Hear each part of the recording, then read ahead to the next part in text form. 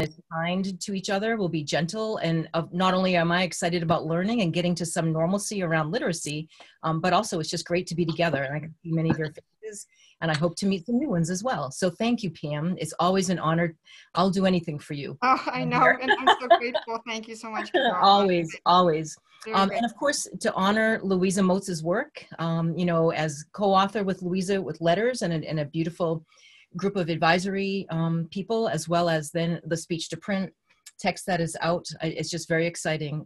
From a very early start in my career, Louisa has been one of my mentors and has taught me all along the way. And I have stalked her. So she couldn't get away. And so we've become fast friends and great colleagues. And I learn a lot from her. And she's made me a better person too, as many of you have as well. So thank you for being together. And PM, I know this is a slightly different format for the way in which you do the speech to print, so I appreciate that you're adjusting this for us. One of the things that I spoke to Louisa about with this chapter, when I said, you know, like, what do we really want people to come away with? And for us, it's really the practical application. So you can understand and memorize what the allophonic variants are. You can do the chart, you know, the consonant chart and the vowel chart with your eyes closed. But if you don't know what you're doing with kids, it's all for naught, right? So we want to transfer that to children in their practice. So I had shared with you 2 spelling samples, and I also have a few to the side in addition. And I'd like to take a reverse effort. Let's start with talking about these writing samples and what they mean for instruction, and really get down to that nitty-gritty of the instructional implications for what we're seeing with children's misspellings around phonology. Is that okay? Yes, of course it is. Okay. And so Carol does want this to be interactive, and of course we do as well. And so my friend Erin Amy is going to help me moderate a little bit here. And so I know you've been thank you so very much for muting yourselves, and but we do want you at times, of course, to unmute and interact with Carol and the rest of the members of our book club. So you're just going to raise your hand, and then Erin's going to unmute you, or you can unmute, or she'll say, so-and-so, can you unmute yourself so that you can interact? So we'll do our best to have everybody involved. I know we had 87 registered last I looked before we started, so that's a pretty big group, but we'll do our best to make sure you're, included. We are recording this too, so if you want to go back and learn again, and you'll have that. Okay? All right, so Carol, you're a co-host, so I think you'll be okay with the screen. All right, just let me know if you need anything at all. Okay, no worries. So the first sample was the darker sample of the 2, and I wanted to, I'm going to put it up on my board. PM is showing it, to you up here, but I also wanted to, say welcome. We are in chapter 3 of speech to print, which, by the way, before I had met Louisa and before I really worked with this content, I knew that as Stone Temple Pilots. Did anybody else? Not quite as good as Aerosmith, but nonetheless. No. I did put the links to the questions that Carol posed for us for this chapter study, as well as a spelling sample. So if you don't have them handy, those links are right in the chat, so you can just link right on those. Okay, great. So I think this will be a little hard for people to see, but if you have that link, that would be great. And I also can talk it through as well. Okay, so here's a student. And one of the things that's most important first is to ask ourselves, what grade level is this, and what should students know and be able to do at this place in education? So this is May, so this is just about toward the end of the year, at the end of 1st grade. So just take a moment, and I don't know, Pam, if we want people to talk about this, like chat it in or answer, but what should kids know and be able to do by the end of 1st grade? Okay, so please feel free to raise your hand, and Erin, you can call on folks, okay?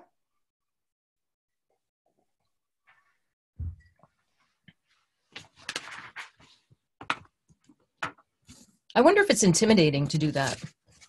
I don't know. I think we have a pretty esteemed group, but yeah. Yeah. I don't know. Yep. Who? Looks like Lisa did. Okay. All right. Did Lisa unmute? Do you want me to unmute? You're not having Erin unmute me? No, you just to let you know, so we don't have everyone talking. So you're at Lisa Bola. Hi, Lisa. Nice to see you. So I'll start, because hopefully it'll get a bit of. So one thing that they really should know is that they should know their vowel combinations. like, so some of the silent E syllable type, the open syllable type.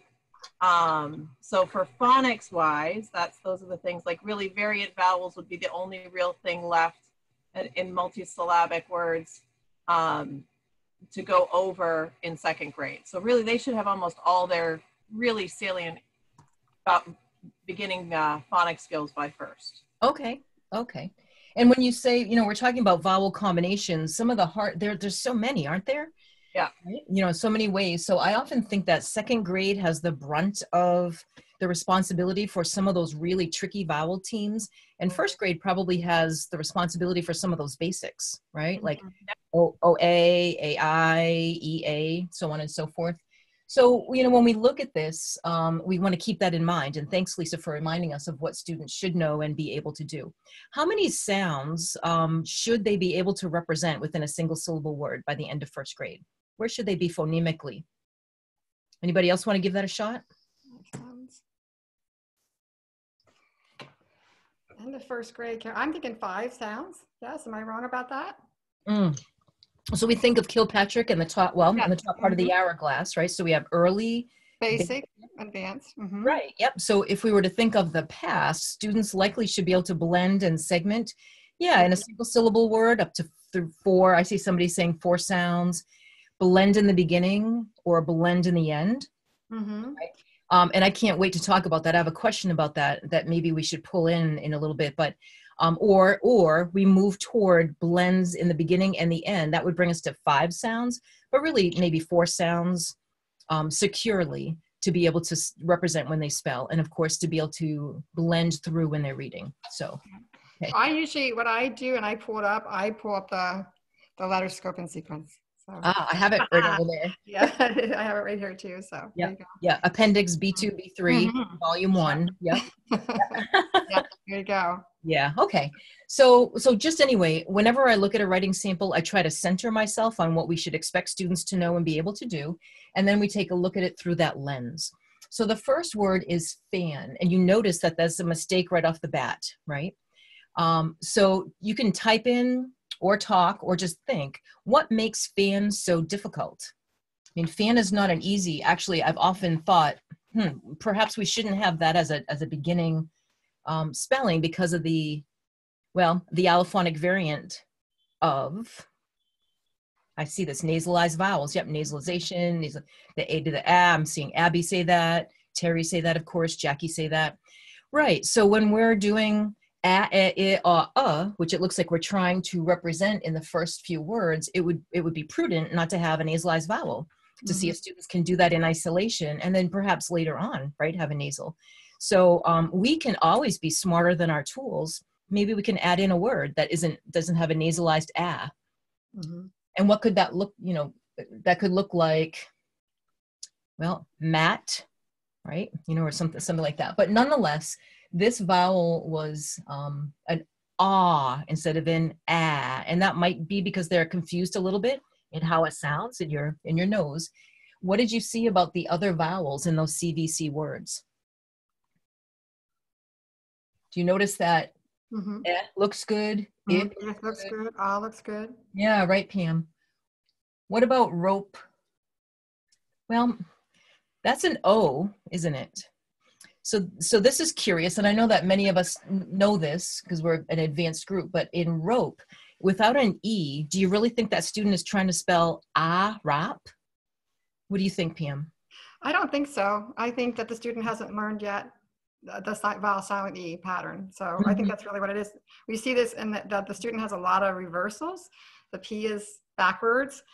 And the D and the B are backwards, so we see a lot of issues with reversals. But I think the student is phonetic. I mean, the phonics are a problem with the orthography, but the phonology I think is okay. I think he's sounding it out, or she, maybe ope.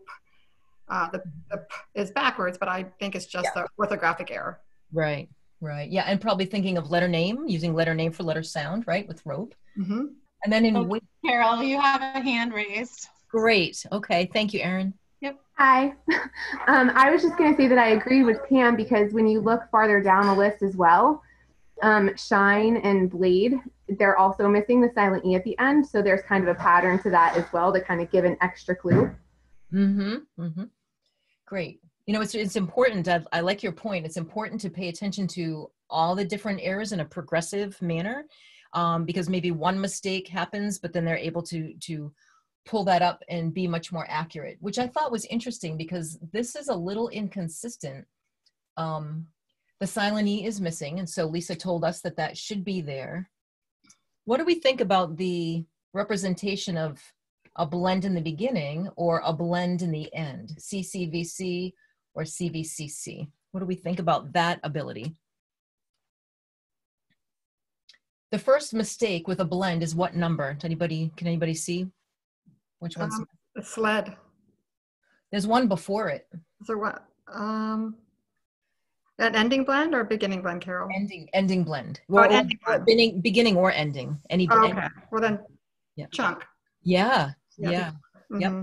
Yep. And I see some people saying chunk. So Catherine, what we're asking, or what I'm looking at, is a word that has a blend in it, either in the beginning or the end. Where does he or she should be able to represent that? And in chunk, you can see that blend back in here isn't represented. And what type of sound though comes before that? Yet again, it's a nasal, right? And so they represented the nasal accurately up here. But what's interesting about that phonemically is that that's what's left out here.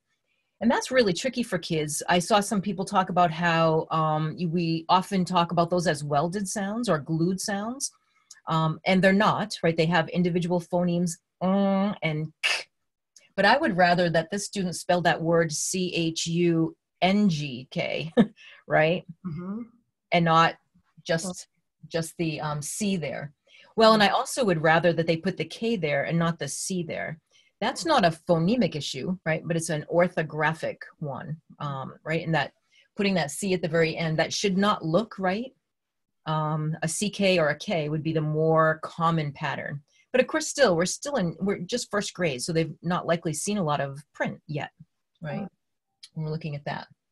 Here's something else. So we see, you're right, PM, to mention the blend and sled. So I want to just stop for a heartbeat here, because many programs don't teach blends and then just give kids what they call consonant clusters, and ask them to read them and spell them without the appropriate foundational phonemic awareness. But Terry, you had your hand raised. Should I stop for a heartbeat? I was just going to ask a quick question. If you could address the, back to the word chunk. Yeah. With the nasal, but then Louisa said something interesting in the book with regard to a voiceless stop at the end of a word next to a nasal. Could you just talk a moment about that, please? Sure. So thank you for asking that. So I think you're referring to aspiration. It's one of the allophonic variants. And when you aspire, you breathe. So this is talking about your push of breath. In words, when you have blends, either the second position in a blend, when you have a stop, especially a voiceless stop sound, or at the end of a word, especially around that nasal, those sounds de-aspirate. They lose their push of air. It's not as crisp and clear. So phonemically, if your phonology, right, and I'm going to use my left hemisphere on my hand, your phonology is not secure in its representation of those sounds, really nice and accurate and automatic. It easily leaves out those sounds. It doesn't perceive them as easily. So when you're around a nasal, when you're at the end of a word, or you're embedded in the second position in a blend, for all people, not just people that are dyslexic or struggling, that's a harder sound to perceive and produce. Yeah, I knew about the aspiration, but I thought I remembered reading something in particular with regard to the nasal. And a voiceless stop sound at the end of the word makes that nasal sound even disappear more. Yep, and it would be like this piece right in here. I mean, nasals are tricky. So it's this sound that's hard in the beginning of a blend, and it's this piece, nasal or not, actually. So if you have, well, but if you have a word like camp, there's a good example of students who would often, if they're having trouble with representing all those phonemes, would spell it CAP, wouldn't they? Right? Yep. And somebody, Tiffany, was saying that too. So we have, let's see. Is it, yeah, oh, see, he's camping. And of course, there was a harder memory trace, a bigger phonological load in having to remember the inflected ending ing, which they didn't do accurately, but that nasal is missing right there. And Tiffany nicely noticed that as well. So that's another example, Terry, of what you're noticing. I think it was on page 75, Terry, what you were talking about. So page 75, first full paragraph after the list. It says the nasalization phenomenon becomes important in understanding one of the most common characteristics of children's early spelling and the spelling errors of children who are not good spellers. Frequently, these children omit the nasal consonant in a word when the nasal comes before a final stop consonant and after a vowel. Mm-hmm. Yeah, that was it, Pam. Yeah. I just remember reading that. Yeah. When you said, I was like, oh, I remember that too. I have it underlined, so there you go. So it's funny because I had another little question. I didn't ask a question about this in our questions, but I had another little wonder about this here. And I don't know if Louisa's on or if we can talk about this ourselves, but the one that I wondered about was sing. And I was confused by that. And I didn't ask about that. So I understand like want has the nasal and then the last unvoiced stopped friend. Well, look at they left out the liquid R, right, in that second position in that blend in the front, and also the nasal at the end. Sad sand, that makes sense. It's kind of like cap camp. And in sing, unless you are articulating that word sing, which shouldn't be, then the last phoneme is and there's no stop sound after that, right? There should not be there's no g at the end of that. So when we say sing, I wondered if this was referring to kids who misarticulate that. So there's a g at the end and they leave out the n, but I didn't find that was an example. It didn't feel like an example similar to all the others that we had in this list. Okay, so is Louisa on? She did send an email. I don't know if that's fair enough. I don't know. If Louisa's on, we're yeah, I'm here. What's that? I can't resist. Oh, I love you. Hi. Hi, Louisa. Yeah, I'm eating this up. Help me with sing. Okay, what's happening is the nasal feature of that final the final consonant is lost, and the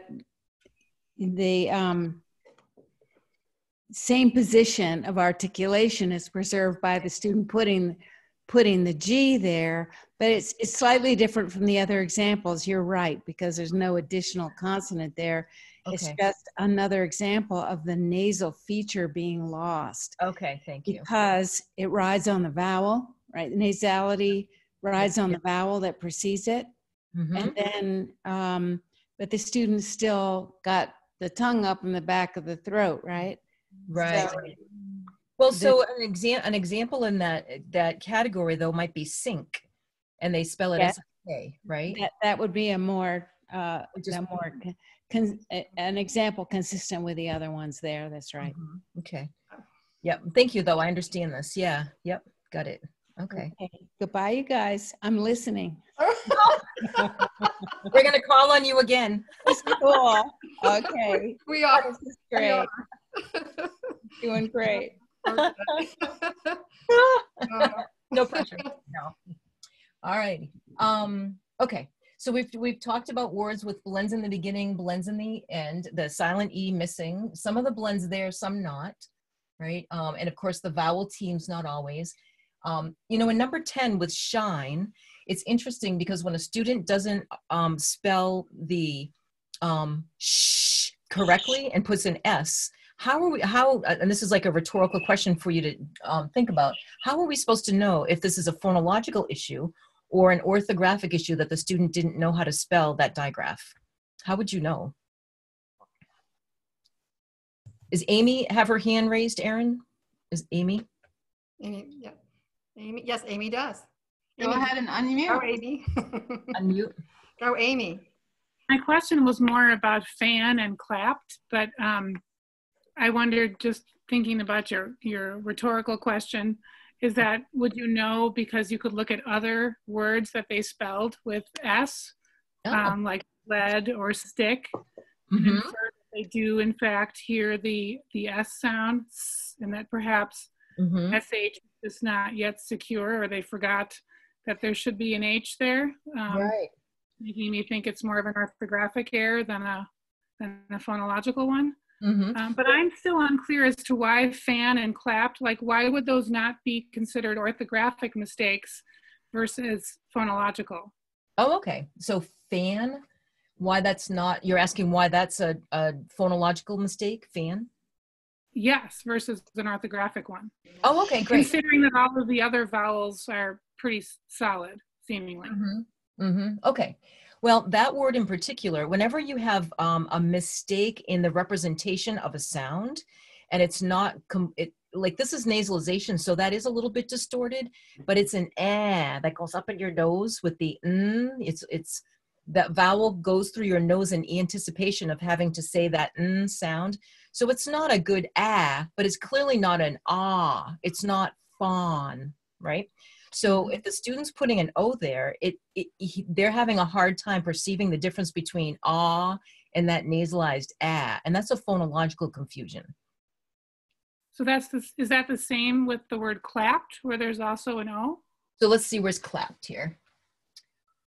Clapped is, yeah, right here. Yes, yes. That's right. Okay. Nice observation. And what's interesting too is when words get longer, his phonology starts to fall apart because they've represented blends here, but now you bring up a nice point. In clapped, he dropped that blend right in the beginning, right in here, that liquid sound right in here. And then of course, the other thing we would say about this is not only is there phonological omissions, but there's morphology too. And when we look at spelling mistakes, we sometimes think it's just a phonological issue or an orthographic one, but we have to account for morphology as well. And then knowing that ED is how you spell the inflected ending, regardless of whether it sounds like t or d or id, is an important layer of language. And children in first grade should know that. We didn't talk about morphemes, but ED, the inflected endings, ING, S and ES, that's part of first grade too, right? Carol, he did spell shouted with a sh. Isn't that interesting? That is interesting, but would you watch him articulate the word shine? Would that be one thing you might do? Watch him say shine and see see what his mouth is doing, and do you understand what I'm saying? Would you? Yeah, you know what I would do, just to cut right to the chase, if I could, when a student spells shine like that, and I see that there are no other issues with that diagram, I'd say shine. What's the first sound in shine? And if he says s, then I know I'm in trouble phonologically. But if they say shh, then I say nice job. Do you remember how we represent that? Oh yeah, it's a digraph, 2 letters, 1 sound, SH. Check your work. So that's an orthographic issue. Yeah, it's interesting that he doesn't spell, I'm sorry, I keep calling this person as a he, this child spells it correctly and shouted, but not shine. So just interesting. Yep. Well, and here's the other thought too, is that sometimes kids do this when they're doing spelling. No, that doesn't happen.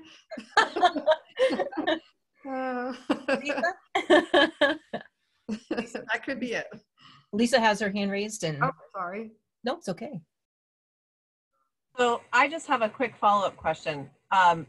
In thinking about this student, and this is question 6, so if you want me to wait, you know my brain always is asking things in the wrong order. But would this be a student that we really should look at, like a Lindenmood Bell? How does that sound feel in your mouth? Where is it happening? Because in both being continuants, and then I looked down and I saw growl, and I saw talk, like some of those snowing versus snowy. You know, the error correction in lips is you wrote fawn, I asked for fan. How would you, where's the change or what's the error, and then they identify the error and swap it out. Is that what you're seeing in some of these phonological shifting sounds for this little person? Is that what we're seeing? Like more of a, he's not feeling it right, or is it a not hearing it at all? So here's what I want to back up and say, Lisa, that there's a continuum, right? A scope and sequence. And I want us to be thoughtful of, I wouldn't jump to address all of these errors. I would actually want to stop and ask ourselves, what is the easiest, earliest skill that we expect that he should have, that he's making mistakes with, and then go there.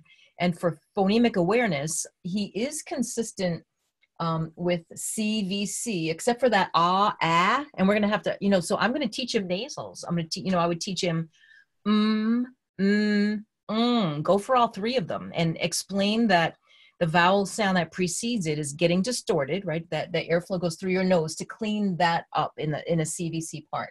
But then I also would want to be sure that he is consistent with blends, because when he is here in dream and in stick, but he wasn't in sled, right?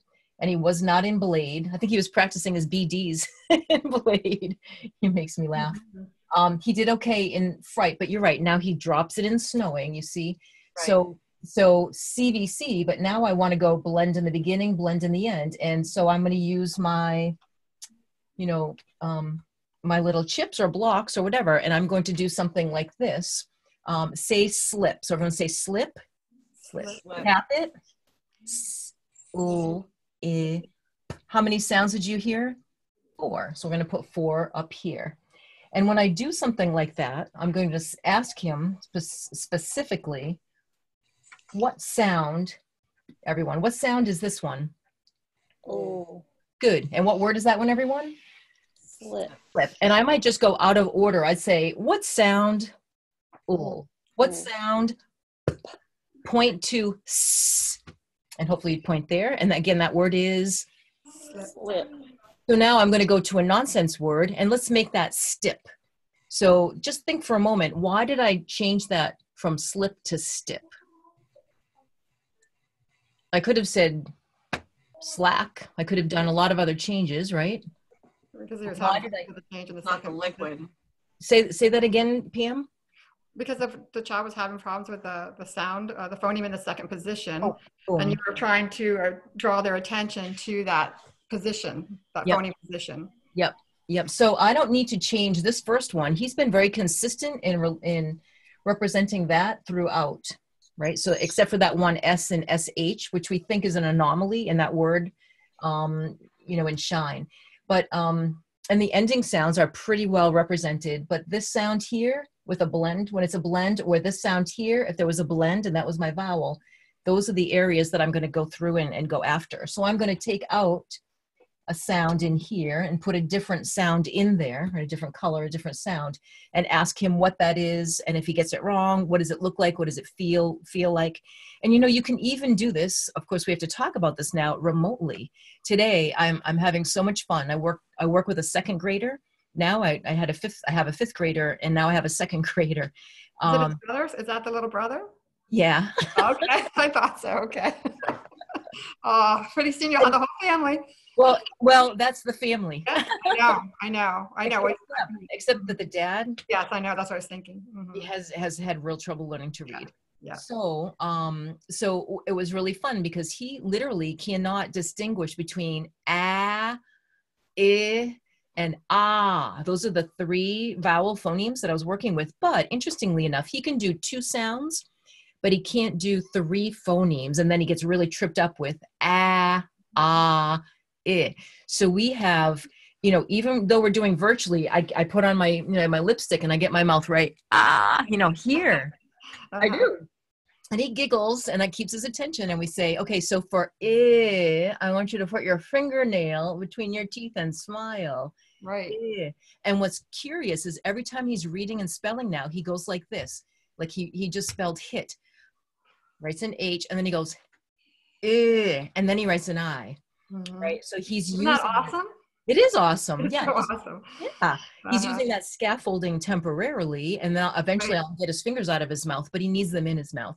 So that doesn't mean that he needs a full lips program, really. But, you know, any expert teacher that knows that content can pull that in a little bit and then pull it away when they don't need it any longer. And his brother had horrible time with nasals. So we went all through in liquids. So we talked about and where you put your tongue and what that feels like. And we played with the R. This student right here just has slightly different issues, and it's in that blend position here and there. Once we get that going, though, with a 4 sound, we got to keep going. So we'd go to 5 sounds and 6 sounds and make sure that all of that is cleaned up in here. Anna, did I see your hand raised? I thought I saw a hand raised. Did anyone have their hand raised? I didn't want to ignore anybody. I thought I saw Anna did. No, I was clapping. Oh, okay. I wasn't sure if it was hand raising or clapping, but thank you for the clapping for Carol. I agree. No. For all of us, look at this is a fun conversation. I want to apologize. I can't keep track of all the comments over here, but are you, Erin? I'm assuming Erin is able to do that because there's a whole lot of good stuff that you're talking about over here that I'm not catching. So should I stop for a part? I get kicked out, Pam, so I lost the rest of the chat, but I'm trying to stay connected. Okay, so let me just review a little what's on the chat. There's a lot of talk about when we were talking about the nasalization of the vowel and welded sounds. I think we brought up those orthographic segmenting, nasal sounds, also on camp. Oh. Okay. Yes, and then Anna said, I wonder if they are articulating shh correctly, and we talked about that. Oh, yep. Okay, good. Good. Yep. Okay. Thank All right. you. Okay. All right. So I love this, and we could, I have another example, but what I think I'd like to do now is let's go to some of the questions that I had posed, because some of those questions embed ideas about what might happen. And then if we have an opportunity, we'll come back to the second writing sample. And if not, whatever we don't finish in an hour, we can continue, I think, right, Pam? To kind of, I don't know, can we do that on Facebook? Just like. Oh, absolutely. Yes. Questions? Okay. Yeah, we usually do, after the chat, we usually, the week between the two, I usually post things, or people usually keep the conversation going. So absolutely we can. Okay. Yeah. So the first question, do you want me to just say the first question? Please. All right. So your first question was about Charles Perfetti's lexical quality hypothesis. And it was about how does this idea support or refute the critical role of phonological skills and their proficiency. So I don't know if you want me to review some of the answers that folks made, or just have people kind of jump in. Whichever you prefer. Whatever you think is great. Why don't we just see if people want to jump in, and then I will, if people are shy, I'll just read the answers from Facebook. So. And do you know what, I want to say this too. I don't blame you. Like when I was in professional development earlier on, I would be believe it or not, I would be in the back. I would say nothing. I'd be really quiet, but I would suck everything up. I would really take it in. But I want people to know, especially if I'm involved in anything, I love when you make mistakes. I don't care that you make a mistake. I want this to be so safe, because that's how we learn, right? And I think it's, I try to help change the way that I operate. I don't want to say, good job, you got the right answer. I want to say, thank you for the effort that you're making. Because if we don't ask these questions and we don't make these mistakes together where it's safe, then how are we ever going to learn to do it the right way with kids? So I love when people make mistakes, and I will take good care of you. So don't worry. Who wants to jump in? We had some great answers on Facebook too. So if you're the folks who had answered, you can just jump in with your answer if you want. Okay.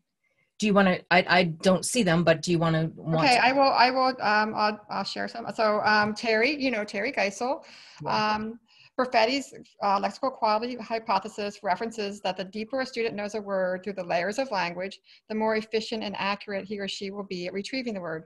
Phonology is one of the layers, therefore it is a critical component of instruction and assessment for all students. So I don't know if you want to elaborate on that, Terry. I don't know that I have elaboration. I just think You know, teachers don't often think of teaching through the layers of language. And I know when I am interacting with them, I really emphasize how important they need to check themselves. You know, to, you know, allow their teacher's manual to be a guide on the side versus making all of the decisions about instruction. But if they frame their instruction through the layers of language, they won't miss anything for students. And they are giving them so many tools to be able to come back to when we're not around. So I really love Perfetti's work. I love, you know, how he talks about those layers of language and that we need to pay attention to them. Yeah, thank you. Stephanie Staller, this is one that resonated with me too. I did add something at the bottom there based on our letters last week, but it's about pronunciation. So one dimension of lexical quality is the pronunciation of the word. Phonological skills contribute to whether a student simply recognizes a word or knows it deeply enough to use it correctly in multiple contexts. Those who know more words can learn new words more quickly. Again, indicating how the essential components are tied together and related. They're not standalone pillars. That was Stephanie Staller. Nice. I was just going to jump in, Carol, it's Erin. Having some trouble with my internet, so I'm hoping I'm coming through. But on page 64, I found the quote that in one sense, words are names. Names are phonological codes that are linked to meaningful. We lost her. I do have that one. We lost you there. I think that's capturing. I'm not sure where Erin is on that page. I'm trying to find where she's trying. Yeah, I'm looking for it too. And I'm sorry. I thought she. Paragraph 3. Can you hear me?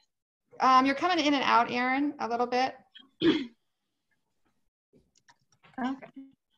Paragraph 3, page 64. Yeah, I found it.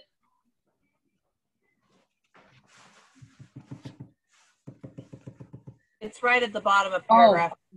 Got you. Thank you. Okay, thank you. Names are phonological codes that are linked to a meaningful referent, I think is the sentence.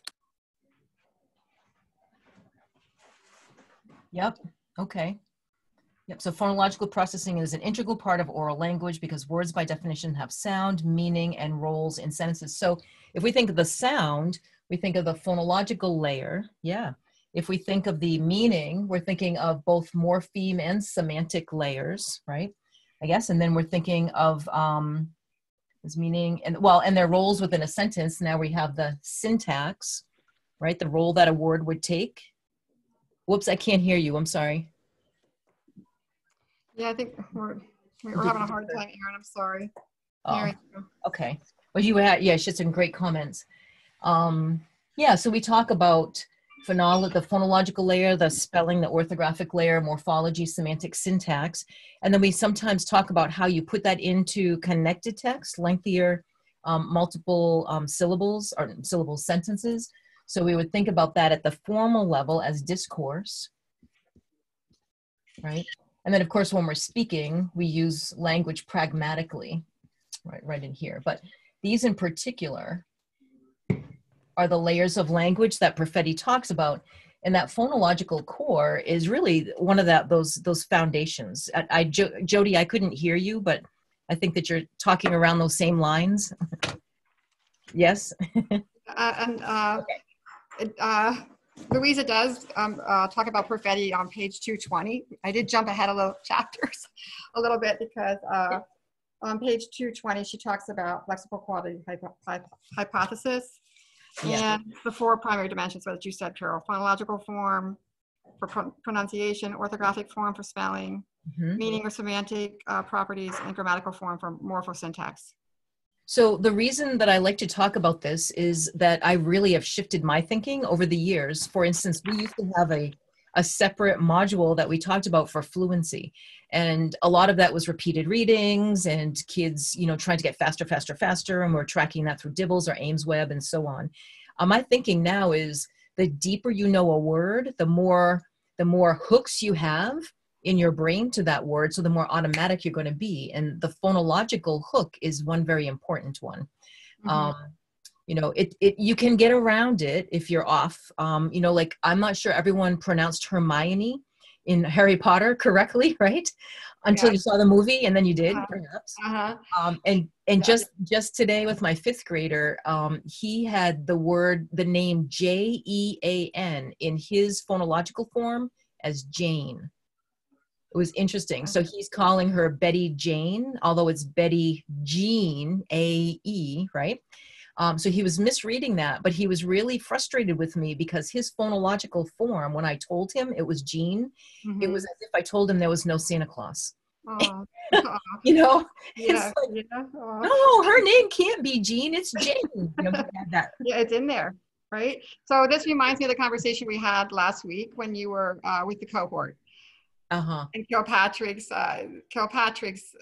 statement that we discussed, right? So I put that in my response on Facebook because it so aligns with that, right? Yes, that's right. Yep. So you have to have phonemic proficiency, the accuracy and the automaticity with sounds, and then the memory trace of which sounds go with which words. I wrote a blog, and I'm going to do another webinar through Voyager Sopris at some point, but it's about phonology. And I started it out by saying that my student came to me saying, Mrs. Tolman, I'm so frustrated. And I was like, I know, Chris, you are frustrated. That's what I said, frustrated. And he could not hear those liquid sounds, you know, and couldn't articulate them. So the phonological form of that word for him had been hardwired inaccurately. He couldn't spell that. He couldn't read it accurately.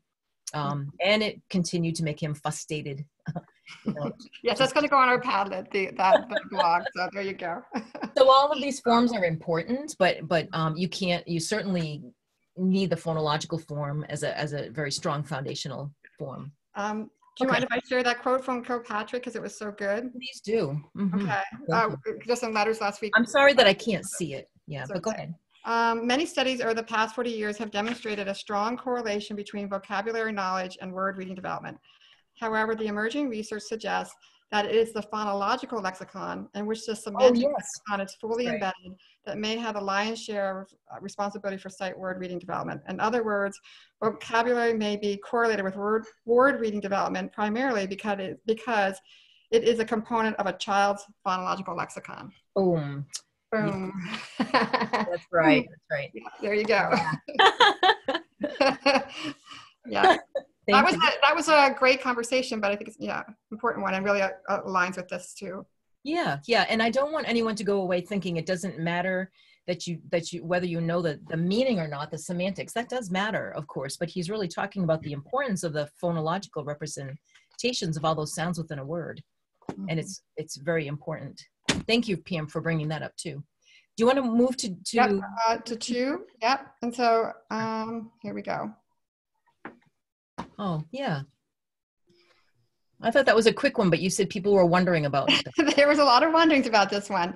Analyze the structure of a spoken syllable. Which elements must be present in a spoken syllable? Quick question. But it caused a lot of thinking.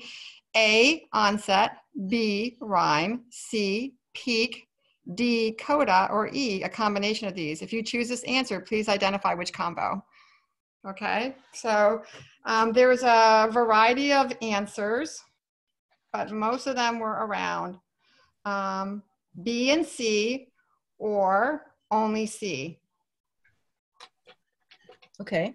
So, okay. So let's go to, and I don't know if anyone wants to jump in, so please just tell me, but I'm on page 58 in speech to print. That's where this came up. Yep, 58 and 59. Yeah. Okay. And hopefully you had an opportunity to do that exercise, you know, on 59. That just helps me remember and solidify this information when we go. So 58 and 59. Okay. Okay. So I like that chart on the bottom, table 3.1. It just kind of centers my head with what an onset and a rhyme is. And I'll just ask this question. Do all words have an onset? No. Yeah, I see lots of no's. Yep, good. Can you give me an example, Terry, then, of a word that doesn't have an onset, a single syllable word? Itch. Yeah. Egg. Egg. Egg. I think it starts with an ask. Oh, yep. Yep. Oh. I think it starts with a vowel. It just has to start with the vowel and all the consonants after it. Great. So spoken syllable doesn't have to have A, the onset, and I don't think most people pick that one. No, How about a rhyme? Vowel and anything that comes after that.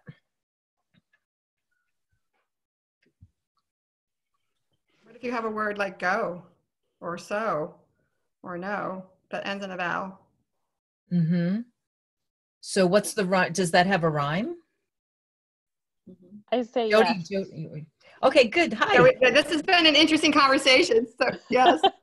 So go for it. Becky. Talk about that. Yeah, so I say yes, it's a rhyme, even though it doesn't have, you know, any consonants after the vowel. It's still a rhyme. Okay. And does it have to be in a word, a spoken syllable? It has to be, right? Yeah. You have to have a rhyme. Yep. Mm-hmm. Yeah, because you have to have that spoken vowel phoneme. So B would be one of them. Okay. Okay. Thank you. Okay, good. How about a peak? So let's remind ourselves what a peak is. It's the vowel. The nucleus of a syllable. So does every spoken syllable have to have a peak? Yes. So that's B is correct. C is correct. How about D, the coda? And the coda is the consonant after. And PM, you're shaking your head. No. Why not? Because some words don't have the coda. Like? Well, again, I would say like a so, right? It doesn't have any consonants that follow the vowel. So there are no codas in that word, or right? Yes? Okay. There's a rhyme and there's a peak and there's no coda. No coda, yes. There's no ending consonant at the very end. That's how I understand it. Mm-hmm. Yeah. And I'm hopeful Dr. Moats will interrupt if this is not accurate. Lisa, I'm sorry. For sure it is. No, I was just making a reference to Maria's bee, like her bee. Okay. Yeah. Yep. Okay. All right. Yep. So does that right. feel okay? Yes, it does. Yes. Okay. And the reason why. Okay, good. Yep. All right. I love this number 3 is one that I'm working on in my head. So page 60. Right. 60. So the question was, based on phonological working memory, what do you observe about the syllable structure list on page 60 of Dr. Moats' text? How can this information inform your instruction? So maybe pull one person that we haven't heard from that responded. Great. I'm going to have to go back to Terry or Stephanie. Terry, I responded to you, but I don't want to do that. But Terry said, the structure moves from simple to complex with a focus on phonemes, not letters. Our structure should follow the same sequence as we make sure our students are secure along the way. Complexity of syllable structure is important to consider in choosing words for phonemic awareness, decoding, and spelling instruction. And Stephanie Stoller said, looking at the sequence of simple to complex makes me question when consonant blends are introduced in phonics instruction. Good. Yeah. And then Becky said, yes, great point, Stephanie. I wonder if Dr. Tolman, this is good. I wonder if Dr. Tolman might discuss this more tonight. Good. I wonder if she would recommend a specific order. So there you go. Oh, good. Good. So that worked out pretty well. Yeah. Yeah. Yep. It made me wonder. And Louisa and I talked about this as well, because well, I'll preface this by saying there's no research design that is out there that is explicitly looking just at the blends and when you introduce blends and whether a blend in the beginning versus a blend in the end is harder for students. However, I was utilizing my knowledge about phonological working memory to think through what would be an easier versus a more difficult task. So that's so I want to say from the onset, there's no research that I can cite to say you've got to use this progression. Although, of course, an easier to more complex always is much more manageable for children for a large number of reasons. But I'll start from the beginning and then work our way to the blends. So you have to be aware of one phoneme first, right? And so you have to be like my student who's the second grader who cannot differentiate between a, I, ah, he's still struggling with that, right? So I take one of those out. And actually, you should tell me which one should I take out and only work on two of them. I would do the ah and the ah because And they're what? well, because their articulatory gestures are so different that it's likely the child will be able to see and feel those gestures easier than an ah and a eh. Yes? So, well, I think about this, which is a more of a smile, and ah, which is really open. Those are wider contrasts than Ah and ah. ah. That's a little closer together. So this, this is splitting hairs, but when children really have weak phonology, you've got to start thinking about it in that way. So I think I would go to that itch, and ah, the doctor sound, open your mouth wide, ah, because they're wide contrasts to help. But they have to be, aware of a sound, a vowel phoneme. And then I know this isn't a word, and so I don't know how people think about this, but I also would think that they need to be aware of a consonant phoneme before we start putting those together. So I might even consider, I know that's not a word, right? Because it doesn't have a peak. It doesn't have a rhyme, right? But I want them to be aware of or, and the difference between and or p and b, for instance, right? So that they can start then putting those together to make a word like at or it or up, nonsense words, so on and so forth. And I guess if I am going to do vowel consonant, then I also can do consonant vowel. And these two are harder than just an individual sound because it's more phonemic awareness. And then we're ready to jump into three sounds, the CVC, right in here. There's still, though, many programs jump in at this level, right, and teach words, the phonemic awareness, if they're lucky to teach phonemic awareness, and then the reading and spelling at three sounds. And there are some differences even at this level that we have to be aware of. Some sounds are harder than others, and we've already flirted with that idea tonight when we talked a little bit about the allophonic variant of nasalization, right? Fan is a really hard word. And if you had a word like fad, that would be easier, right? And if you have the word, like many people would put a CVC word like cat into instruction, and what's difficult about cat? If you know about what is the initial and the ending sound, why does that make that CVC word so much more difficult than even a word like bad or something? Yeah, it starts with the stop sound. Stop sounds and it both of them ends with one, right? Yeah. Yep, great. And it actually not only starts with a stop sound, but a back stop sound, which makes that, so if it's further back in your mouth and it's shorter in its duration, it makes that harder. So if you're splitting hairs and trying to just get more specific for children that are struggling, you think about continuant sounds, right? And then you'd work your way, of course, to stops. And then you think about front, middle to back of your mouth, as you've seen in those prior chapters. The sounds like k and g and are much harder than something like p and b and which are right up here in the front, right? So there's even something to say about this. So here was my wonder, right?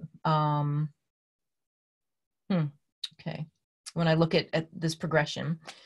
So that's the resounds. And then I've always thought the beginning of a word with a blend in the beginning is easier. And again, I can't cite, research. And then the blend at the end was a little harder.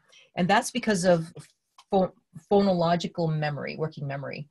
If I were to give you a list of numbers and letters, which I'm going to do in just a minute, and I give you too many, so you can't remember them, well, let's see what happens. Let's see what part of that progression you can remember well, okay?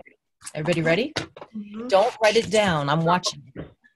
I'm sorry. I thought we were going to have to, so go ahead. No, not you. Well, I'm just watching everybody, and I'm just teasing you, Pam. So I'm writing this down so I won't forget. Okay. Okay. Ready? So I'm going to give you a series of numbers, and I'd like you just to repeat them back to me. Here we go. 5, 7, 6, 9, 3, 8, 2, 7, 4, 0. Go. Do you hear anybody volunteering, Carol? Well, what was the first? What was the first number? First 5. numbers? 5. Yep, you got it. What was the last number? 0. 0. What's the middle? 9. 7, 6, 9. 7, 6, 9, 4, 8, 3. Well, I hear a lot of 5, 7, 6, 9s. That's great. So you see the first part right in here, right? Hi, Judith. Hi. So it's the first part in here, and then we really forgot the middle, and then when we got to the very end, we got 0. I mean, and that's also kind of clever, because 0 also, it sounds different than the other numbers, so it was a little easier to remember. But nonetheless, the first things we hear and the last things we hear are, if it's too much in our memory, it's what we hold on to. Mm-hmm. So just from that, I often think that the beginning blend might be a bit easier for students to hang on to, but we're always going to worry about this sound right here, right? And we're going to do just like we had with the blocks or the chips. We're going to give a word that has, phonemically, a word that has this blend in here, and just be careful, because instead of just manipulating the vowel, which, somebody would say, this is slip, now change slip to slap, slap to slop. That's not what you're trying to get at, right? That's manipulating this sound here, but this is the sound likely that the student is having trouble with, right? So you want to just be careful, to perceive and be really diagnostic and prescriptive. It'll just give you that much further than you would. Okay. Now, Louisa wants to emphasize something. Mm-hmm. Do you see that, Pam? Can you, yes, it says, Louisa says, I would emphasize what Carol mentioned, that blend difficulty is related to which consonants are in the blend. So TR and DR are harder than TW and SP. ST is easier than SR and SL. Final nasal blends are more problematic than final LT, ST, SP, or SK. Mm-hmm. Thank you, Louisa. Thank you, Louisa. Yep. Yep. Mm-hmm. Great. And part of that is because of affrication, the TR and the DR. One of our questions was about allophonic variants, mm-hmm. and the issue of when you put, well, this is a huge conversation to have at 2 minutes of 8, but when you have certain sounds together and they're co-articulated, those sounds, of course, as you've read with Louisa's text, something's got to give, because it's too hard to say those. They're too different in how you make them. So instead of rain and rick and reet, which is too hard to say, we say trick or treat. We affricate that first sound, so it sounds more like a ch. And this is one thing, maybe we can even end on this note because of our time, but also continue talking about this on the chat, is the idea that when we have these two sounds together, and one of them, like in trick or treat, is affricated, there's difficulties with that sound. If a child misspells treat this way, CHRET, or they misspell treat this way, HRET, this is H, they're using the letter name for the sound. Neither of these misspellings are phonological confusions. Right. Right? Mm-hmm. So if we say, oh, look at your mouth. I mean, there's nothing wrong with their mouth. They're saying the word treat, because we don't say treat. We say treat. So we have to explain that to them. We have to explain, when you pull those sounds apart, the initial sound in isolation is supposed to be, it's supposed to look like this. And then you'd say, so do you have a letter in your mind that you think of for T? Oh yeah, it's T. Say, nice job, go ahead and put that in that word, right? Mm-hmm. So when you pull those sounds apart, it's TR. And then you would hope orthographically they would notice that this is not a blend, common blend that we really have a lot. I mean, like, I know we have Christmas and so on and so forth, but it's not a typical blend, and that's not how you spell the TR, our TR blend. And I would prefer this over this, mm-hmm. right? Mm-hmm. But neither of those truly are phonological confusions, because that's due to that co-articulation. It's really kind of how we feel and hear those. Just So blend in the front, blend in the end. I guess, you know, however way we look at this, this is the position here that's going to be problematic. This is here. And then Louisa's important note about certain blends are easier than others because of stops versus continuance or affrications or aspiration, the lack of a push of air when we have unvoiced stop consonants. That's really very tricky. Okay. Okay. And then we also, of course, then we follow with a blend in the beginning and a blend at the end, right? And stand. Of course, we have nasalization to deal with that. We have de-aspiration in here, stand. We lose that push of air and then almost feels like a D, its voiced partner. And so that's why it becomes really important to understand the phonemes, the phonetics of our language, which was your prior chapter. And now we're just putting it, you know, Louisa's putting that all together to explain when you are co-articulating that you lie a little bit when you teach kids the sounds in isolation, because when they are smushed together, that's my favorite word for co-articulation for young children. When you smush them together, it's not really how they sound sometimes. So you have to help them with that. Awesome. Is there any, well, we got through a bit, and I know that it's 8:02 p.m. Can we just see if anyone has any questions, or would that be all right, Carol? Of course. Yep. Of course. Yep. Does anyone have any, I know we didn't get to all the questions, but is there anyone that has a question for, like a burning question for Carol that they would like to ask?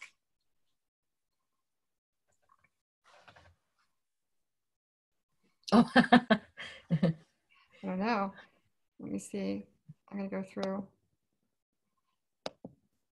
X is two phonemes. It depends on the position of a word. I can do that one really easy. Yep. X in the beginning of a word. Well, like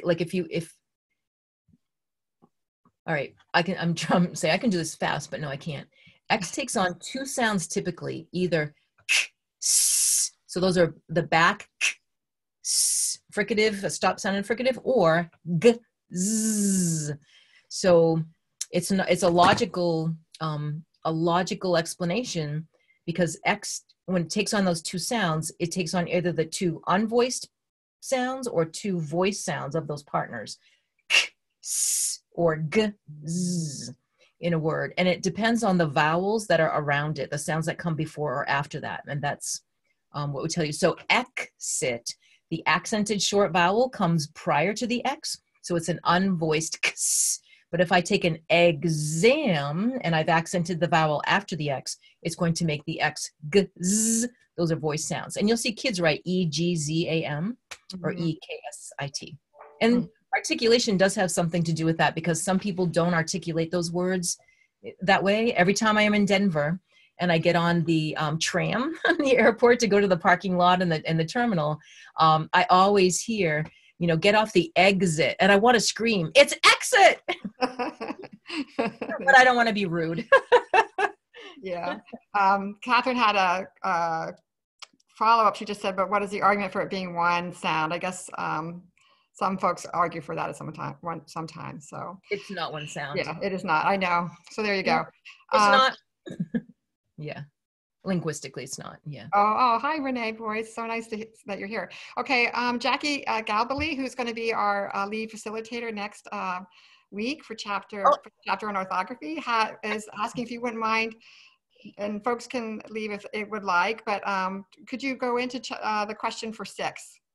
She wanted to know if you could expand on question 6, and question 6 was, in what ways do Kilpatrick's levels of phonological awareness differ from Patricia Linda Mood's lips work, Jerome Rosner's work, Paulson's pre-K work? How do you reflect these progressions in your practices? So I guess Jackie would love to hear you talk about that. And I will say that Valerie Hugg is not one we've heard from, so she did answer this question. She said, as I looked over various resources, I noticed that one difference is that Linda Mood incorporates the mouth positions. I noticed that she seems to attend to letters and sounds specifically and uses blocks consistently to represent sounds. I know that Kilpatrick built upon Rosner's work and references Linda Mood as an evidence-based approach. I had not heard of Paulson before, but I was struck by how appropriate it seems for the youngest learners. I can see how the high-grade curriculum that we implemented in K4 includes Paulson's, and she said, yay. I think that it lays the groundwork at an appropriate level for the phoneme work and Kilpatrick's activities. And then Erin Amy said, Lucy Hart Paulson is the author of Early Childhood Letters. Yeah. So, there you go. So And would you mind talking about that? And then we'll end on that if you don't mind, but yeah. Sure, I don't mind whatsoever. So there are two main things in the back of my head that I was thinking of, but of course there's a lot more that many people could say about that. Here are the two things. One was phonemic proficiency. So nowhere, like I'm a lips queen. I loved Pat Lindemood, and just like Louisa, I stalked Pat Lindemood back in the day and would call her up, and she would answer my questions, and so we were fast friends. And she was very helpful to me in trying to understand my first introduction to phonology, and phonemic awareness. And there was never a part of the work where you would track and work with mouth pictures, then you go mouth pictures to blocks, then block to letters, reading and spelling, but there was never the let's get this quick. And so I was working with high school kids. I also worked with middle school children, young adults, and then I worked with elementary children, and they were slogging through, and they would get a little more automatic, but it was never ever on my radar. And there was one clinic in Connecticut that was using like Lindemood bells, the chaining and tracking with mouth pictures, and they also had a timing element, and I thought, whoa, that's really mean. And now I get that was missing. So that's Kilpatrick's, in my mind, the phonemic proficiency, right? Hypothesis, the idea that not only do you have to be accurate, but you have to be automatic with all of that. Mm-hmm. And then the other piece, this is another flip piece. When I have, and this might be controversial, so it'll be interesting for us to end on this note. When I'm working with David Kilpatrick's work, right? So I have all his materials, and I've got it right down here, and I use it, for my students. If I have a student who's seriously having trouble hearing and perceiving sounds, I need to teach them how to feel and see the sounds. I can stand there all I want and do level H, like HI, like H1 or H2, but if they're not getting it right and I tell them the answer, and then I keep trying to do those activities and they get them wrong, I need to error correct by helping them feel it and see it. And that's missing in David's work, and it was really there in Pat's work, right? In Dr. Lindemood's work. So those pieces I can kind of pull back in. And then the other, I guess the last thing I'd say, so it's for proficiency. It's the idea of talking about seeing and feeling as well as just hearing the sounds. And then I guess lastly, I would say that there's a bigger continuum of pre-K that Lucy Hart Paulson speaks to that is not as well represented. So when we use things like Kilpatrick's past, it is not as helpful in kindergarten and pulling apart what those children need, but it's super helpful, of course, in first grade and beyond when we're at the phonemic level, which Louisa wrote a beautiful white paper about the idea that the phonemic level is the level that's going to get you to the alphabetic principle. And if you are an older student, it makes no sense to go back to all that syllables and onset rhyme, get right to the meat of the matter for the alphabetic principle, and that would be at the phonemic awareness level. Mm-hmm. So those are my thoughts with that question 6. Does anyone want to ask follow-up questions with Carol about question 6? Can you go over that white paper again? I'm sorry, what was it called and who wrote it? Dr. Sure. Actually, can you clip it or tag it or put it somewhere? Yeah, I'll put it on the Padlet, Carol. Oh, that's fabulous. Yeah. Okay. Yeah. I have a question that's like a follow-up to that. So when you're talking, I know you mentioned, that phoneme level in that white paper. Why do you think we start in bigger levels? Or would you recommend to start with bigger levels in pre-K and in kinder, or just go straight to phonemes? And do you know of any empirical evidence? Because I know a lot of the, highly used curriculums, Haggerty and Kilpatrick, start with bigger units, and I'm just wondering why that is. Right. Yep. No, great. So, and thank you for helping me clarify that, because it is appropriate to work at the bigger levels with younger children. So in pre-K and in kindergarten, there's an instructional progression and an age by which students should master those skills. And Dr. Hart Paulson's work helps us expand on that. I think Louisa might have, or she does. It's in this chapter.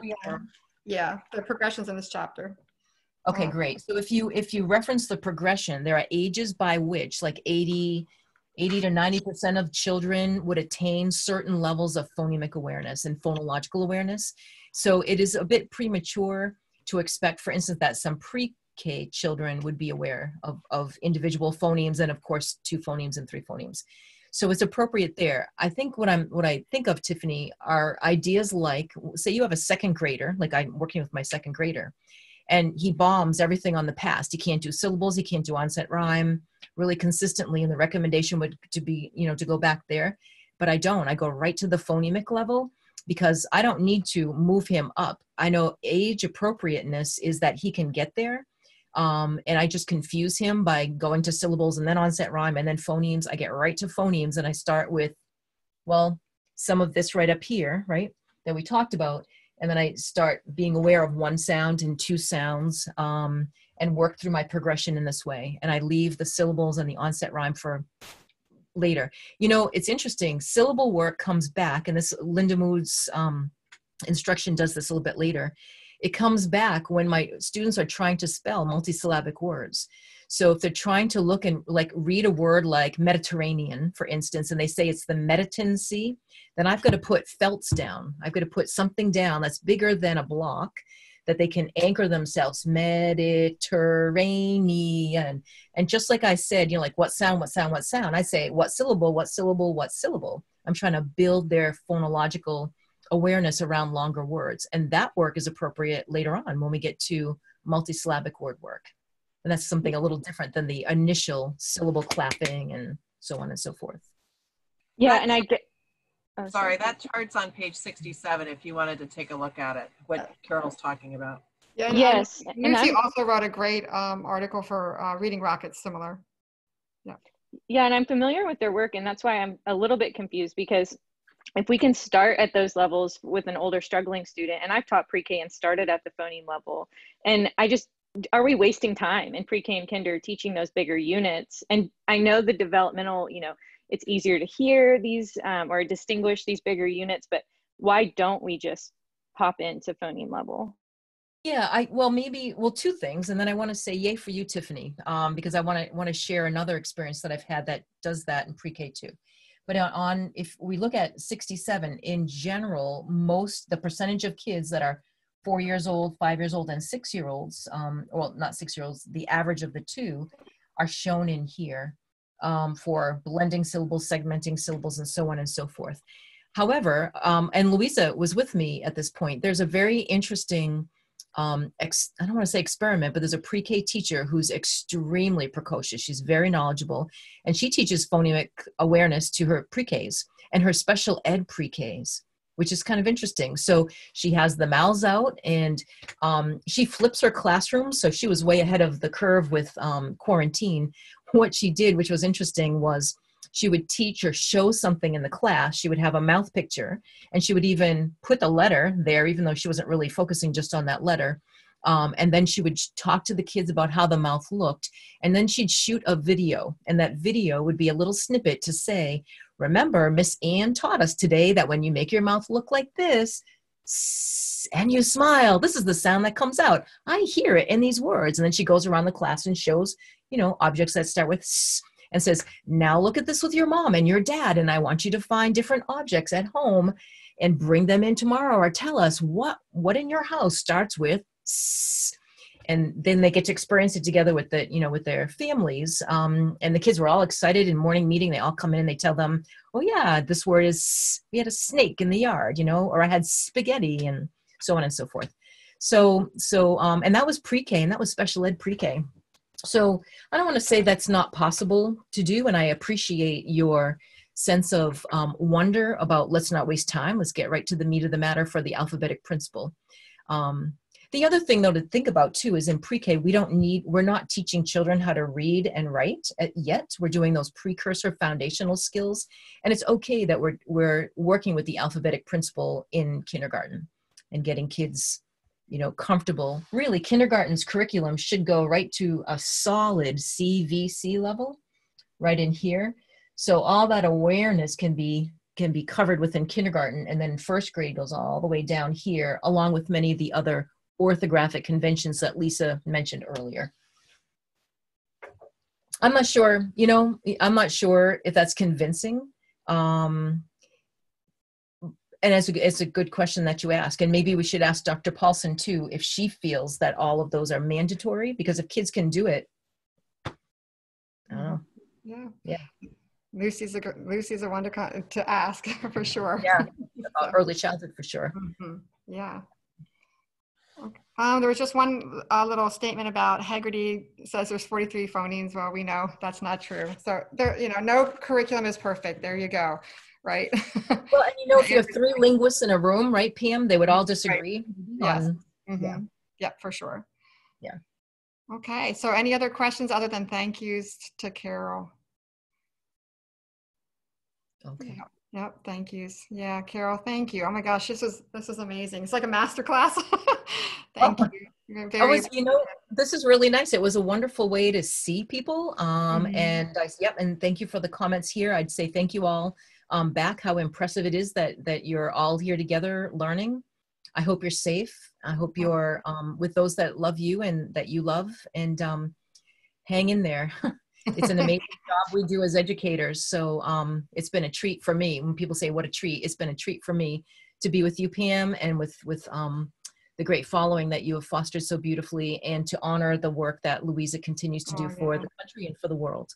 Yes, thank you, Carol. Love you, Louisa. Yeah. And next week, we will do a similar format. Dr. Jackie Galbally is going to be leading our chapter on orthography. So next Thursday at 7 p.m. We're excited about that. Questions will be posted on Sunday again for folks to kind of, you know, respond to and think about. And so we'll have a similar format next week. And I hope you had a good time. I'm sure you did, and learned so much from Carol. We're very, very grateful. Thank you, everybody. I want to say can I just say congratulations to, oh, where'd it go? Was somebody just said they just finished letters? Debbie Perry. And I see Kathleen starting letters. I am starting letters. So yeah. And next week, Carol will be with us for 4 days, doing a virtual certification training. She did last week. So we're so fortunate that that she's going to be able to do that with us virtually. So that's going to be exciting, Carol. So thank you. It'll be fun. Yep. Thank you, everybody. Appreciate it. Stay safe. This will be off next week. Yay. Thank you, Pam and Carol. Thank you. Thank you. Thank you, Pam. Thanks so much, everyone. Thanks, everyone. Good night. Thank you. Good night. Bye, Terry. Bye-bye. Bye. Thank you. See ya.